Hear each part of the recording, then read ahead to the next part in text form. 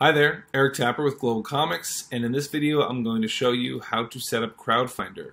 So once I've created my account and I have my publisher page, I'm going to click Manage Series here on the menu.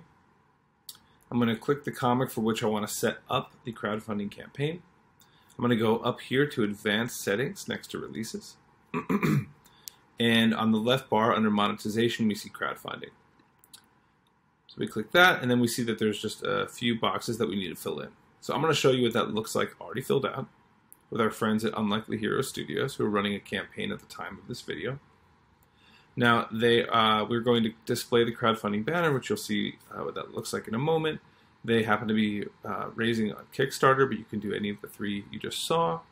Fundraising goal, campaign link, which you can use tracking links if you'd like to understand the traffic coming from GlobalComix. And then finally, your time zone of the start date and the end date of the campaign. Quick note, if your campaign is coming up, you can program this the same way you would in any other way, and on the start date and time, the crowdfunder banner will show up at that start date. If you're in the middle of your campaign, you can set this up all the same, and it'll automatically go live as long as it's within the window of these.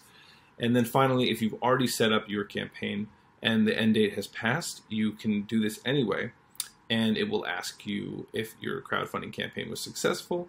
And if you click yes, you will be put into the successful section, which I'll show you in just a moment. So we click Save Changes. Wonderful.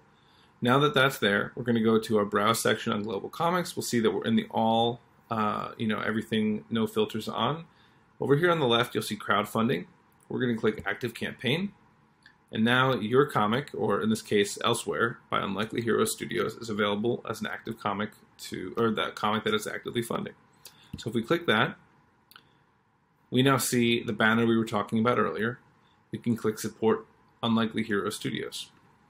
When we do that, we're brought to the campaign. Simple as that. The other thing I'll add is that in this case, they have Elsewhere Volume 1 that's being crowdfunded. And they are crowdfunding for Elsewhere Volume 2. So in this case, they have the first in a series that they can present.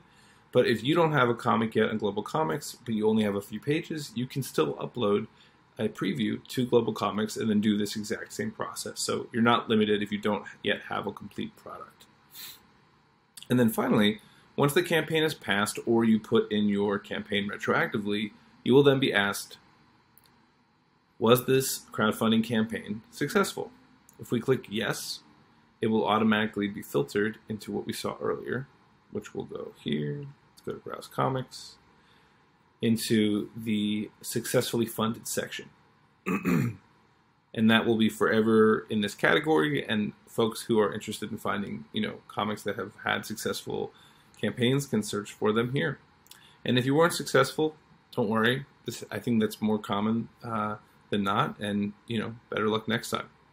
So that's how to set up Crowdfinder. If you have any questions, feel free to comment below or reach out to us at contact@globalcomics.com, and we're looking forward to your campaign.